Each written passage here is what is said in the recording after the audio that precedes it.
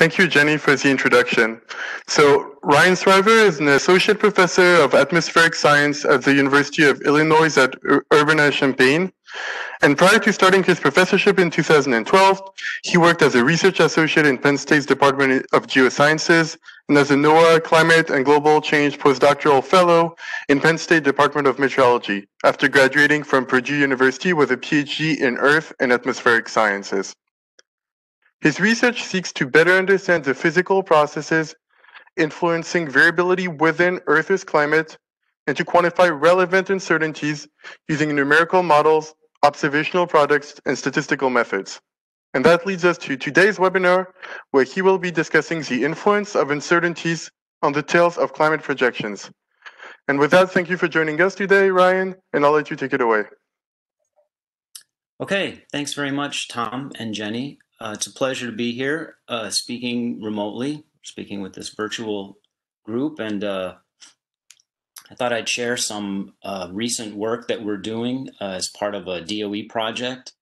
This is very much ongoing work, so I appreciate the feedback and discussion style setting of this meeting, and hopefully it leads to some good discussion.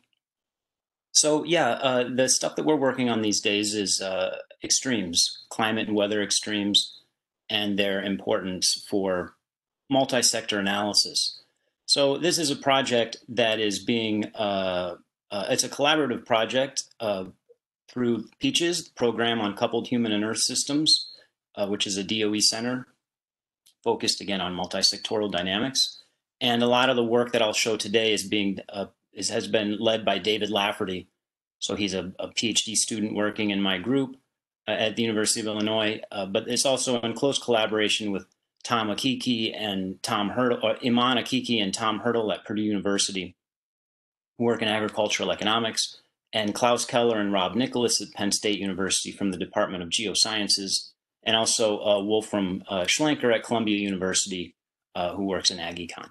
So that's kind of the introduction, so we'll just go ahead and get started.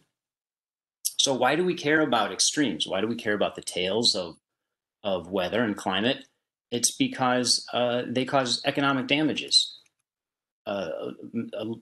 Climate impacts and damages are closely linked to extreme or rare weather and climate events. So here's some examples, such as drought. There's a big snowstorm in Chicago a few years back, lake effect snowstorm that left a lot of people stranded on Lakeshore Drive. Here's the after effects of Hurricane Katrina from a few years ago, and we can see these are rare events, but very impactful, and they bring about a lot of damages. So kind of understanding how these types of events are changing is really a major challenge, because first off, can we model them, right? Can we observe them? Can we model them? Do we have a large enough sample size to do robust statistics? What are the relevant uncertainties? When we're using different models, different methods, we're going to lead to different uncertainties. What are the physical drivers of the extremes? How are the physical drivers changing? What is the variability? What is the response to climate change? And again, kind of what is the variability and how are they changing? So these are big questions, and I don't pretend to have the answers to all of them. In fact, throughout most of this short talk, I'll probably raise more questions than I answer. But again, hopefully this is thought-provoking. And so when we're talking about high reliabilities then, or quantifying the tails, the high reliabilities require information about the upper tails and for the probability density functions. So here's an example of just say a distribution of a common climate variable. Here we have the mean, the 90% quantile. Here's the 1 in 1,000 event. And so what we really want to know is kind of how are these tails changing, right? We take a long-term kind of climate average or meteorological average. We can get a general distribution for the mean statistics, but how are the tails changing? This is a much more difficult question to answer, and a lot of times we'll use techniques such as risk curves or something like this, which helps highlight. This is 1 minus the cumulative frequency here on the right, helps highlight the tails on a log scale. So coming back to the talk, we'll kind of use this type of terminology, this type of framework for analyzing tails. So we might ask, how robust are these tails? and how are the tails changing? So again, do we have enough events to to adequately sample the tail, and do we have a long enough time period to be able to analyze how the statistics are changing over time? Okay. Here's an example of how the tails can change. This is out of an IPCC report showing kind of a conceptual example of changes in the distributions associated with temperature. So here's shifted mean. Here's the solid line is the previous climate. Black dash line is some future current climate. There's a shift in the mean. We just shift the distribution to warmer temperatures. Increased variability. The mean stays the same, but the tails spread, right? The width of the distribution spreads, which again has an effect on the tail. And here's a change in the shape, such as perhaps some change in the symmetry of the tail, which again, all three of these changes in the distribution, right? The statistical moments can change, have different effects on the tails. So kind of deconvolving all of these different effects is again a major challenge, but something that we're trying to do using all these different climate models. And so that was a conceptual example, but we do have observational evidence that their tails are changing, that we're seeing more and more extreme events. So this is out of the recent National Climate Assessment showing record warm daily temperatures are occurring more often over time. Here's the red, and the red bar graph shows more daily record highs. Blue is more daily record lows. So over time, we're seeing essentially record highs outpacing record lows, which again means that there's changes in the underlying climatology. The underlying distributions are changing with time, which is then having an effect on our weather. Also, extreme precipitation is increasing over time, so on and so forth. We see evidence across multiple observational platforms of robust changes in extreme events, particularly related to temperature and precipitation. So the question then is, can we model these processes? Right? We're observing them. We kind of know conceptually, qualitatively that it's happening, but can we model them, and do the climate models capture these extreme events and changes in the extremes? So being that this is a kind of multidisciplinary audience, I thought we would just start with what is a climate model, right? Here's a nice figure out of Hayhote's chapter from the National Climate Assessment recently, showing a climate modeling timeline where kind of over time, the last 140 years or so, 130 years, shows from radiative transfer or energy balance models up through the 1950s and 1960s, where we have atmosphere, ocean, general circulation models. So here early on, climate was not considered, we didn't consider the dynamics of the climate system, just the radiative balance. 50s and 60s, we start bringing in nonlinear fluid dynamics, hydrological cycle. Then we bring in sea ice, land surface, and now in recent years, we're doing aerosols, vegetation, biogeochemical cycles, and carbon. It's become a truly an Earth system model. But as the models have become more comprehensive and more complex, they also become more computationally demanding. So if we run a climate model that, say, has no dynamics, just is based on radiative equilibrium or radiative balance, we can run a model like that on a single processor in just a fraction of a second. As we start to add dynamics, ocean atmosphere dynamics, we start to get in the realm of needing hundreds of processors. And these models are typically on the range of, say, 1 to 2 degrees. And nowadays, we're getting into full carbon cycle, full chemistry, full coupling between these different model components. So we're running in CPUs now in the thousands, right, where we have very fine scale resolutions, less than a degree, sometimes less than a quarter of a degree, fully coupled, where we could require thousands of computers just to run a single simulation. So does that make sense when we're trying to sample uncertainties, particularly in the tails? Going to finer and finer scale, more and more computationally expensive, or more and more computational expense, means fewer and fewer runs, fewer and fewer years, perhaps, which doesn't necessarily connect well when we need more and more data to be able to robustly capture or robustly sample the tails. So models are higher resolution, more computationally expensive, but are the tails better? and what are the trade-offs. So here's a simple cartoon kind of showing the trade-offs between model complexity and or model realism and number of simulations, showing that as you go to finer and finer scale or more and more complex, the number of simulations that you can get for a constant computational cost goes down. On the other hand, if I have a very simple model, I can do lots and lots of simulations, right? So I can do robust or rigorous or say comprehensive uncertainty quantification, but I sacrifice the physics. On the other hand, I can run extremely complex or comprehensive models that capture the physics, but I have now less years or fewer number of runs in order to perform the statistics. So ultimately, right, so simple models are tractable but lack realism. Complex models are more mechanistically sound, but computationally efficient. Ultimately, we want to be up in this region where we have realistic models and lots of simulations. But how do we get there? You know, at this point, there's trade-offs between realism and tractability. Okay, and so what do we talk about when we're talking about sources of prediction uncertainty anyway? Well, there's three kind of major sources of prediction uncertainty when we're thinking about climate models. The first is internal variability, which is the natural or unforced variability of the system, or the year-to-year variability, or the model's weather, if you will. And that's shown here on the left plot with by the orange curves, which kind of represent this envelope or range of uncertainty just due to the year-to-year natural variability within the model. We also have the model structural uncertainty.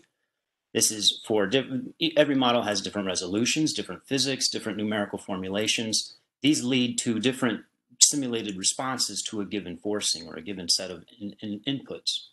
And this is represented here in the blue. This is the larger spread, larger uncertainties due to model structural differences than the internal variability. You also see that these tend to diverge over time, right? So we're talking about prediction timescales of say 50, 60 years. The model structural uncertainties become larger and larger. And then we also have the forcing uncertainties. This is our incomplete knowledge about future emissions. This is why there's multiple RCPs, there's multiple scenarios when we do these international climate assessments for just to account for these forcing uncertainties. And you can see on long time scales, kind of centennial time scales or multi-decadal time scales, these are the forcing uncertainties are what dominate. So if we partition the uncertainties kind of as a function of predictive time scale, we see that within the kind of 1 to 10 years or so, the internal variability dominates, right? The year-to-year weather fluctuations, but that quickly dissipates or quickly becomes small compared to the model structural uncertainties, and then ultimately the forcing uncertainties, which dominate by the end of the century. But the partitioning of the uncertainties is also a function of scale, and the internal variability is magnified as you go to smaller and smaller scales, as it should, as it makes sense, because weather itself, the effect of weather becomes larger and larger as you go to smaller and smaller scales. As we average over large spatial regions or over long temporal time periods, we reduce the effect of the weather. All right, so these are a few of the sources of uncertainties. We've talked about climate models. So the question then is, do the climate models capture relevant climate metrics, right, when we're talking about extremes in particular? Well, before we get to extremes, let's look at just standard climate variables. So this is an example showing Midwestern U.S. monthly summer temperature for the last 50 years for 2 different climate ensembles and 1 data set.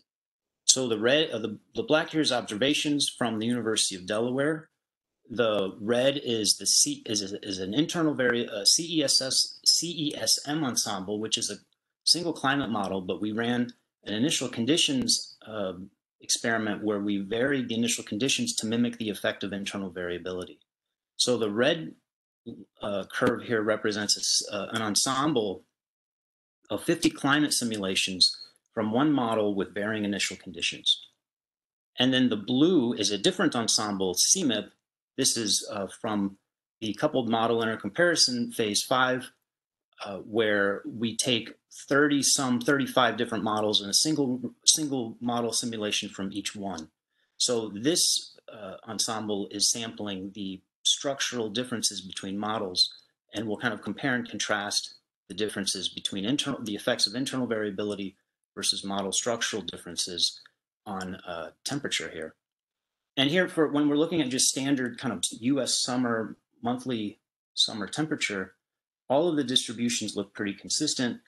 You could say both of these models do reasonably well at capturing mean summer temperature. But then we could say, well, what about the tails? What if we focus specifically on the tails? And if we do that, so this is now showing a risk curve of the 50-year annual block maxima daily temperature. So there's a little bit of a different statistic. We're taking the warmest temperature of the year and then creating a distribution of 50 values. So it's the warmest temperature of the year over 50 years. And this is our risk curve, so 1 minus the cumulative frequency. Black dots here are the observations. Blue now is from our internal variability ensemble, showing that we underestimate the magnitude of the tail. Red here is now the CMIP5 ensemble, which shows that the models are kind of all over the place. So you look at CESM, you could say, okay, there's a bias here in the tail in capturing the annual block maximum temperature value, but the shape and the scale look pretty good. We just need to kind of shift the location over. For CMIP, however, these models kind of show all kinds of different statistics or values of the maximum temperature, and some of them overestimated it by almost a factor of 2, which shows that these models, even though they're getting the mean statistics right, or kind of the standard climate variables right, when you come to more, let's say, decision relevant extreme statistics, the models don't do a very good job. I don't want to disparage the models. I don't want to say they don't do a good job, because they're not really designed to get the tails, right? But we use them to analyze extreme events. So we need to kind of interrogate them in a way to understand how well they can capture these types of statistics. All right, so this leads us then to downscaled model products. This can help reduce biases. So here's an example of using the next product, which is the NASA Earth Exchange Global Daily Downscaled Projections. This method takes 21 CMIP models and statistically bias corrects them via quantile mapping against an observational data set known as the Global Meteorological Forcing Data Set, which is used for hydrologic applications. And then it's downscaled via spatial disaggregation to 1/4 of a degree, and the mean and variance are altered, but the trends are not. So you can think of this as a nice handy tool for taking all of the CMIP models, downscaling them statistically using a form of quantile regression or quantile mapping to 25 to a 1/4 degree by 1/4 degree grid globally for analyzing daily temperature and precipitation. So we thought, okay, if the models aren't able to capture the tails, why don't we look at the downscaled products and see if the downscaled products can capture the tails? So here's a list of all the CMIP models that are used in the next data sets. And here's an example then of how one model in CMIP or in the next products capture the tails.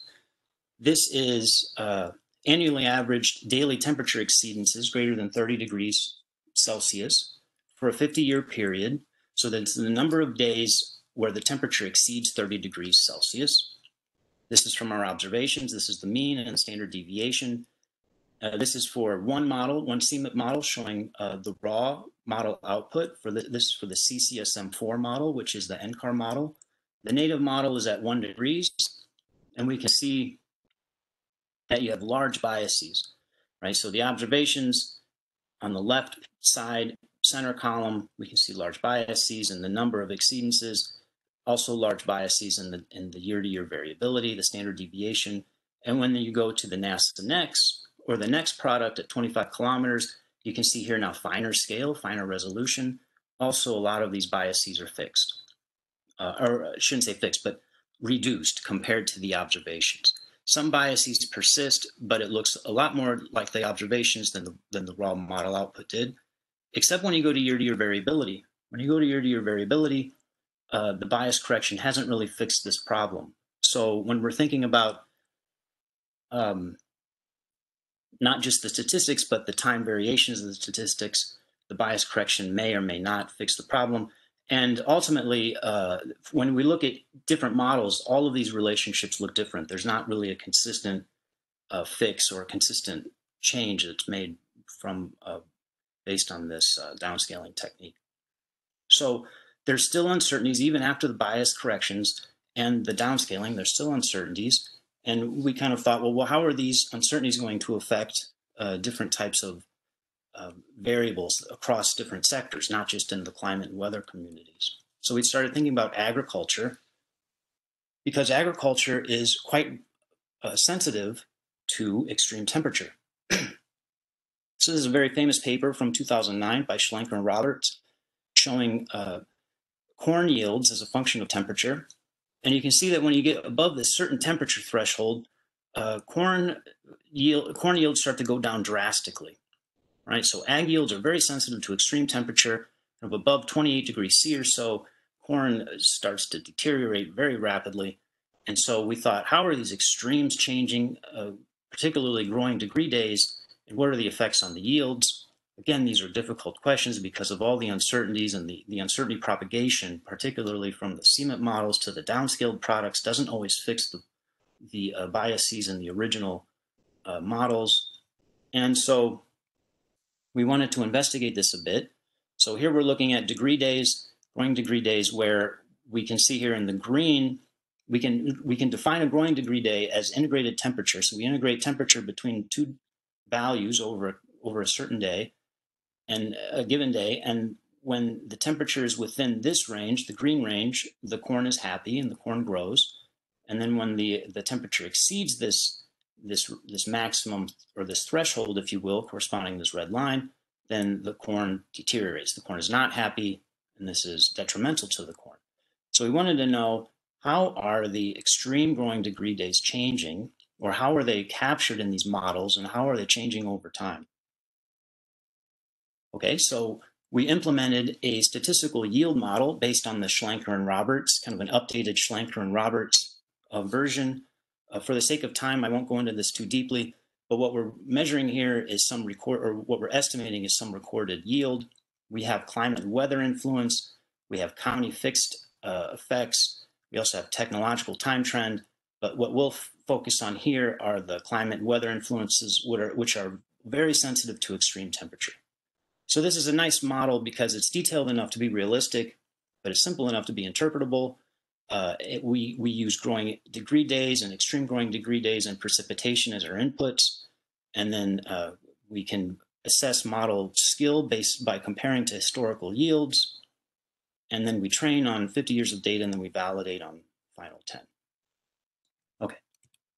So here's just some very brief results showing the kind of evaluating the model. Again, this work has been being led by David Lafferty. And this is work in progress, but it's very close to submission. And so this is showing the yield model coefficient of determination measured against USD records for our statistical model. And we can see that as a function of time over the past 50 years or so, we can get a pretty good fit. The red is the USDA. Our blue line is our quadratic fit plus our yield model. So our yield model is very good at capturing the variability, or the kind of the shocks, if you will, to this long-term kind of trend in yield outputs. And then the green here is the correlation. The color up above on the map is the correlation between our statistical model and the real yields. Gray is blocked out. If we didn't have enough data, we just left it out of the analysis. So in particular, we get a pretty good correlation, pretty good fit over the Corn Belt, which is where we're going to focus a lot of the attention. Okay, so what we did was say, we'll just summarize some of the key findings here, but what we did is say, all right, we've got a nice statistical model that works pretty well for observations. Let's now run it, or let's now run all of the climate model outputs through this stat model, all of the CMIP models, all of the NEXT models, the GMFD data. We'll put it all through the statistical model, which we even can retune the statistical model to fit to be based on the GMFD instead of the USDA temperature. We base it on the GMFD temperature so that we can better fit what the actual observational data sets are that are driving the downscaling. And then we can compare and contrast the outputs from the statistical model to kind of look at how do the uncertainties in the tails can propagate through the statistical model to ultimately affect the yields. And so here's a couple of the results. National level yield anomalies during the historical period. Gray here is from GMFD. Red is the CMIP models. Blue is our downscaled and bias corrected NEXT products. And what we find is that if you're looking at the kind of deviation of yields from year to year, the CMIP models are just way too wide, right? Again, because there's so much structural differences in the models, the temperature distributions are too broad, and the NEXT downscaling helps fix this, bring the distribution of yields closer to the observed distributions. But then when we look at the sampling distributions and the summary statistics, here's a couple of them. Here's standard deviation, median absolute deviation, and then largest. This is, can't see behind this square on my screen, but I think this is largest negative shock, a yield shock. So we see again in standard deviation and median absolute deviation, NEXT kind of fixes this bias or reduces the bias from the CMIP models. But when we're looking at largest negative yield shocks or a metric again for a tail area event, here is where now the NEXT underrepresents or underestimates the magnitude of the shock, right? It underestimates the magnitude of the tail. So this is an instance where when you're bias correcting, downscaling bias correcting leads to overconfidence. And this is just based on the historical record because it leads to undersampling of the tails in this case. And then we can kind of push this out into the future and say, all right, so that's for the historical period. What are the implications for future projections? Well, this is just a couple of examples looking at corn belt hindcasts. This is extreme growing degree days. And yellow is observations, red is NEXT, CMIP is gray. And we see that, again, bias correction and downscaling and the NEXT products help get the reduce the amount of spread within the CMIP models to match, so the NEXT matches the observed statistics more closely, which then leads to a much more narrow distribution going forward. But it could also be argued that the NEXT variables don't capture the internal variability or the year-to-year variability of the extreme events because of the overconfidence, which then leads to overconfidence in the projections. And indeed, then when we look at then projected changes in yield changes, we see a similar pattern where the NEXT may potentially underestimate negative shocks due to the overconfidence and undersampling of the tails. Finally, we can kind of take this one step further to look at hazard assessments or look at return periods of extreme negative shocks. Again, we find for the historical period, CMIP 5 is underconfident. The distributions are too wide. NEXT is overconfident. Right? It tends to cut off the tails. And then,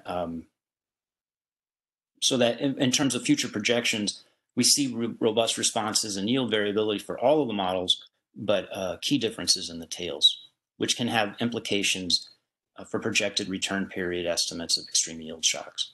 So in this case, NEXT tends to underestimate the return periods, or there's a large kind of downward bias in return periods for large event yield shocks compared to the CMIP models. Okay, so I'll just wrap up with a few of the conclusions. Again, this is a lot of work is kind of ongoing, so the conclusions aren't all that conclusive at this point.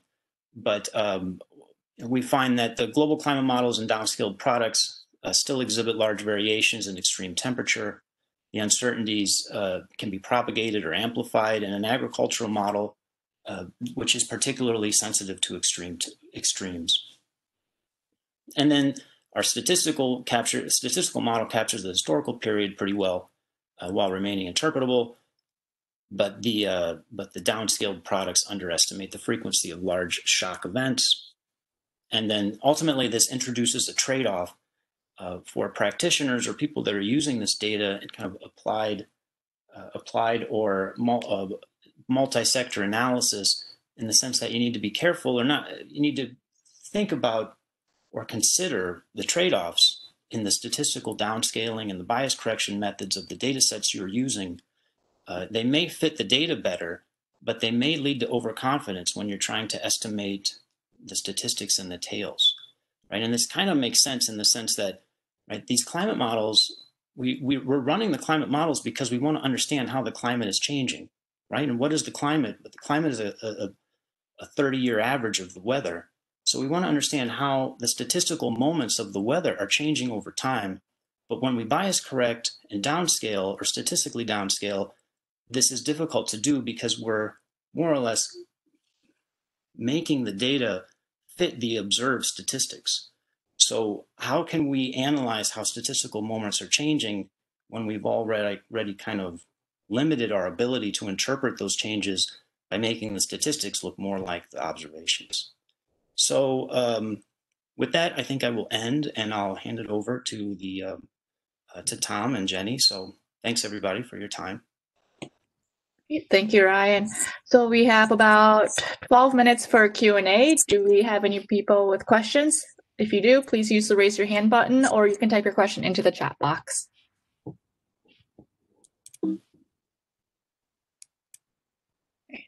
I know that Tom has a question for you. Should we kick it off with Tom first?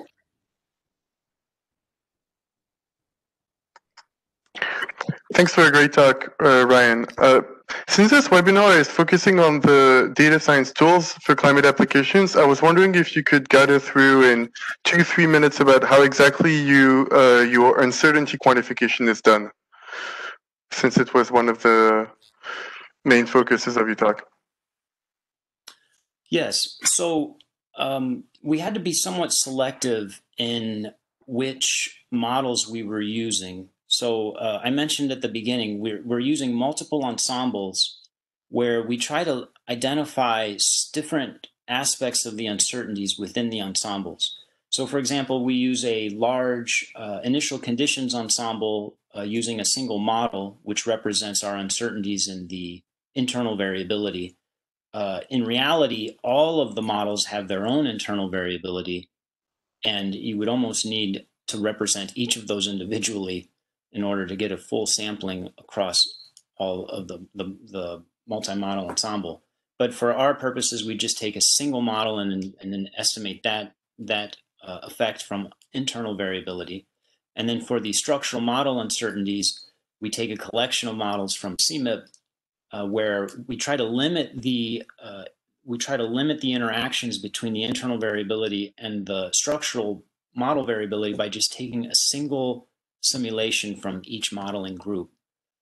Again, all of the modeling groups will provide different numbers of simulations, which again have their own intrinsic variability and so on and so forth. So to limit that effect, we just take a single model run from each group, and that represents our structural uncertainties.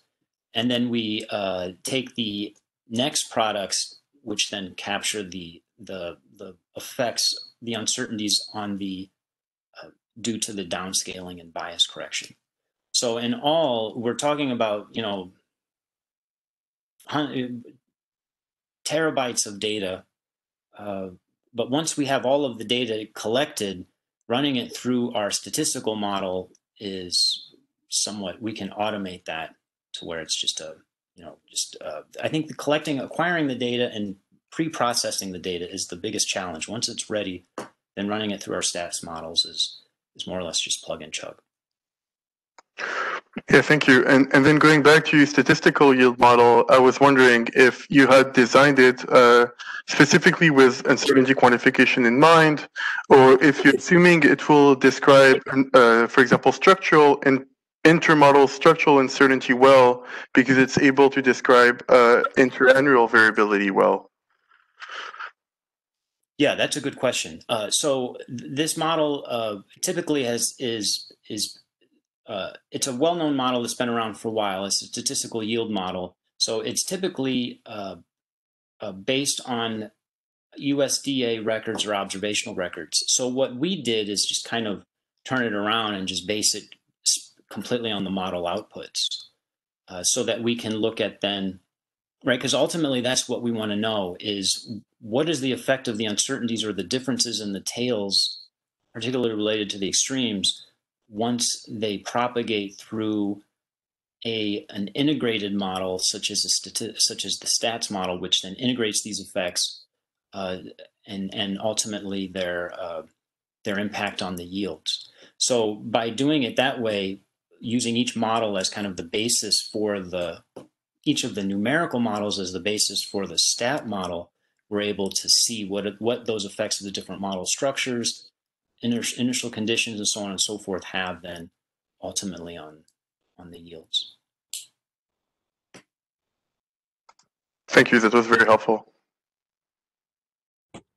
Okay. All right, I see a question in the chat box. This is from Jose Molina. He says, Ryan, I have been working with Ensemble NEX GDDP, precipitation and temperature, in Ethiopia for projecting runoff in the country basins. The big problem, as you said, is future variability. Prospective GDDP has a huge and unrealistic spread in the future monthly and daily precipitation and temperature, and thus my projections of runoff based on statistical predictive models. What is your guess or your suggestion to bias correct future variability in GDDP so we can produce realistic traces of runoff? That's a good question. I think the bias correction, the downscaling methods used by NEX work very well when you have good data coverage. So in areas where you don't have good observations or good data coverage, the effect is probably going to be limited and you'll be left with more model spread. Precip is a real challenge in the models to begin with because there's a lot of variability and there's not a lot of agreement in how the precipitation is changing over time. We strategically focused on this ag yield model because the only high frequency variability it accounts for is temperature, which is easier to model it's easier to capture in the models. And then the precipitation that goes into the ag model is an aggregated or accumulated precip over the entire season.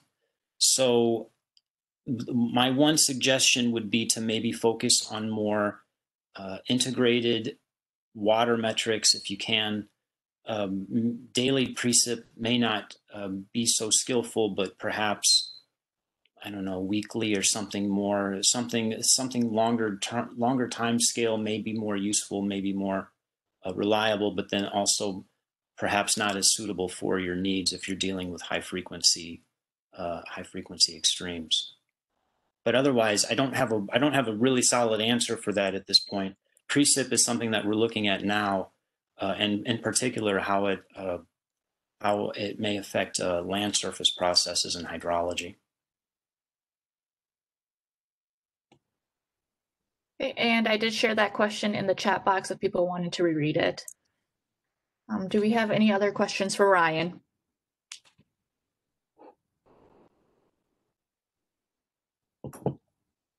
I think Mike Pritchard has a question. Go ahead. Hey, Ryan, thanks. Just zooming out a bit, it's really interesting to hear this. Oh, sorry, can y'all hear me? Yes. Okay, great. If I understood correctly, you very strategically mined a huge archive of data. You made some pretty crafty decisions on how to mine on the one hand for internal variability, on the other hand for structural uncertainty, and then ultimately the statistical model that you used to unveil trade-offs in how all this affects our impression of the tails was a standard statistical model based on regression against things like growing degree days. I'm just wondering, in this strange era we're living in, where there are proliferating statistical models that can do things I never dreamed of in high dimensions. Whether you're daydreaming about ways in which this issue of this downscaling climate models, can or can't interact or be compatible with the booming data science tools emerging from computer science. I'm thinking about two issues loosely. One being the tend to damp variance that happens when you regress in general. You spoke to issues of insufficient variance in these methods, but also like some provocative talks we've had in this series. Thinking of one by Claire Monteleone about sort of transforming the view of downscaling using these align flow techniques that allow you to synthesize surprisingly coherent or like latent spaces that provide coherent structures on both high and low resolution scales. Yeah, anyways, yeah. What's your feeling these days? Are you daydreaming? I like the idea of it when it comes to so the big question that kind of keeps coming back to me is what drives the variability, what drives the differences in the models from a dynamics perspective. And that's really hard to get at.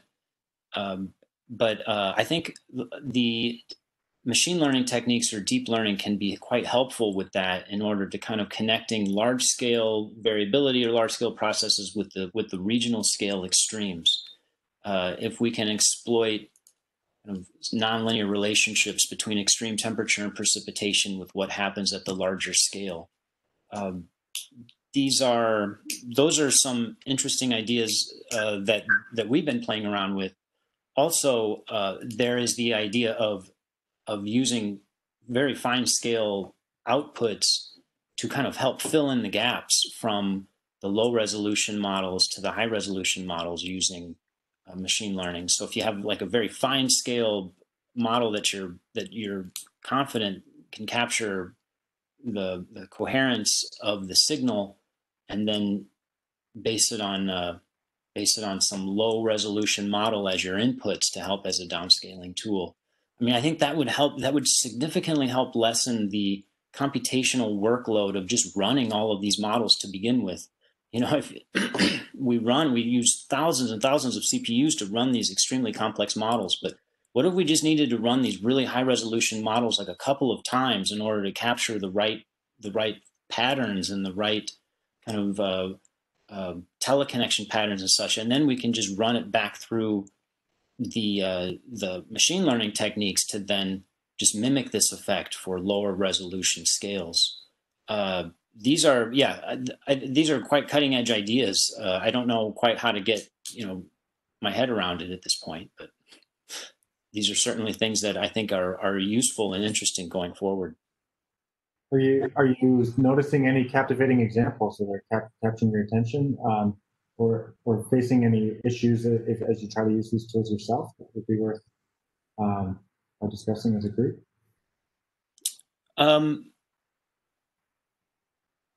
So we have not done anything for statistical downscaling.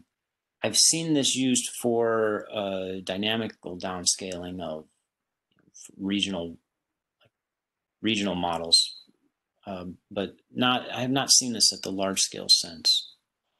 I mean,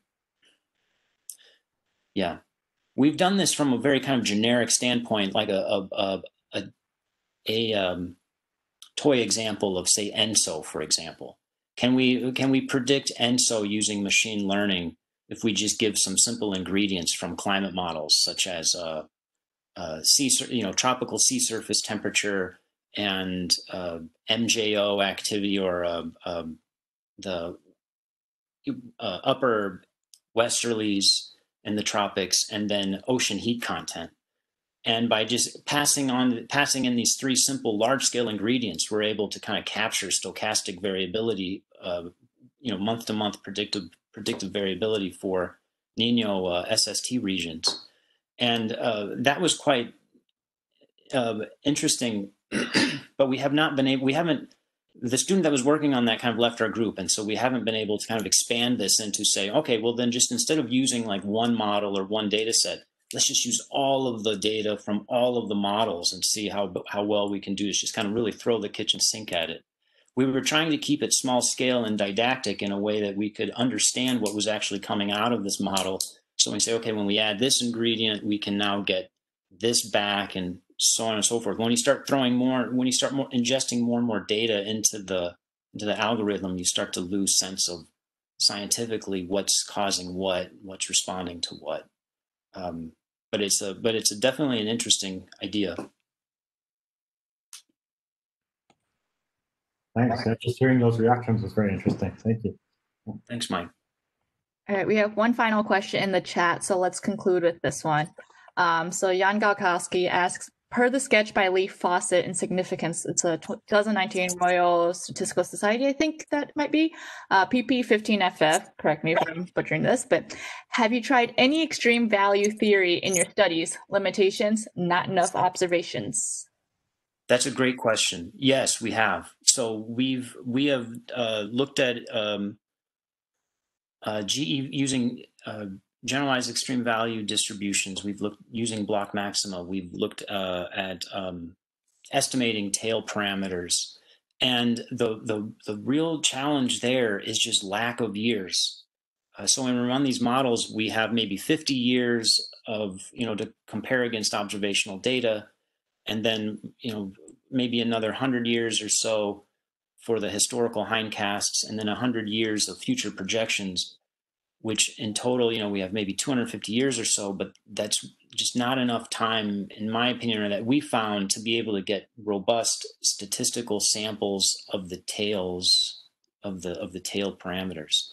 Having said all of that, using the initial conditions ensembles, where we just run you have a single model, but you run it 50 times, 100 times over and over, those are much more useful for looking at the extremes. And we published a series of papers with Michael Stein and Matt Haugen from the University of Chicago a few years back about looking at distributions or changes in the high quantiles, and using extreme or changes in extreme statistics, extreme value statistics, using large ensembles, kind of getting at the question of how much data, how many simulations do you need to really capture long time scale